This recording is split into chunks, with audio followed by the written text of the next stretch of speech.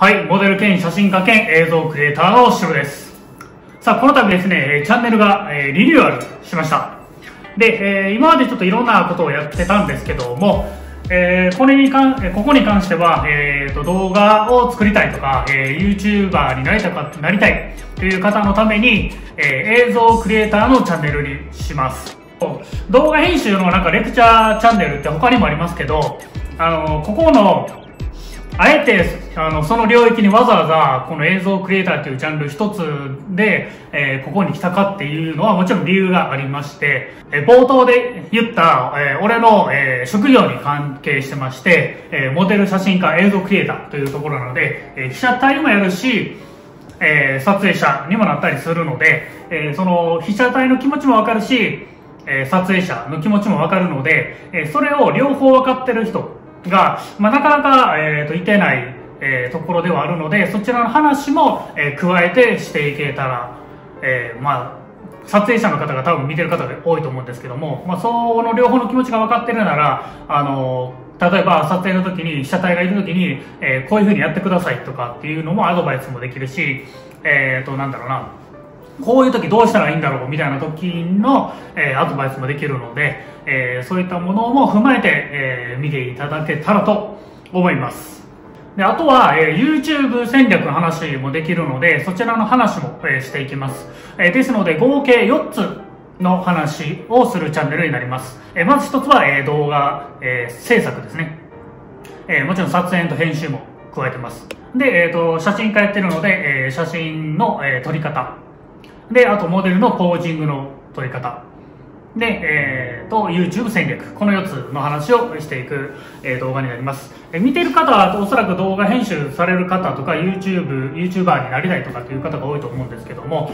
その写真の撮り方も分かってた方が役には立つのと、モデルのポージングの撮り方とかも分かってたら、やるときに、役には立つことなので、その話の部分を、一緒のこの動画で、理解できるということは、かなりポイントになると思いますので、皆さん頑張って、学んでいきましょう。さあ、それでね、動画制作は、俺は今その映像クリエイターとして、個人事業主で今やってるので、そこの実績とかもあるんですけども、YouTube 戦略っていうところってどうなんて多分思う方いてると思うんですよ。要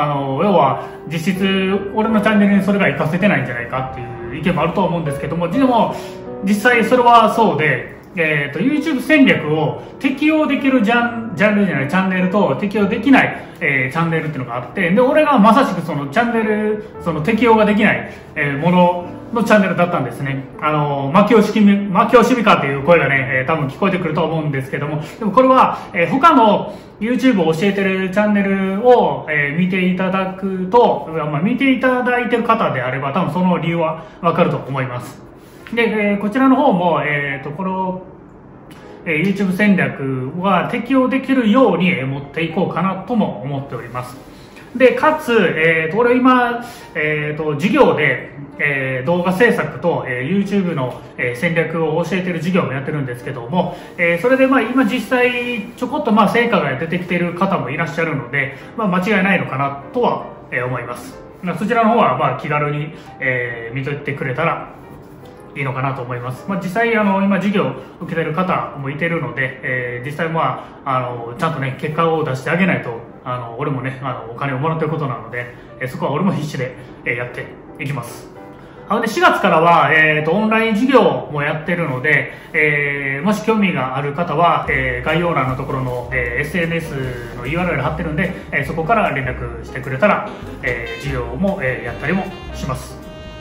はい、そういうことで、今回は、リニューアルしますという動画なので、これで、終わりますが、この後に、いろいろ俺の作った動画作品を上げていったりとか、撮影方法とか編集方法など、話もしていきますので、それでは皆さん楽しみにしておいてください。それでは、また次の動画で会いましょう。シロでした。バイバイ。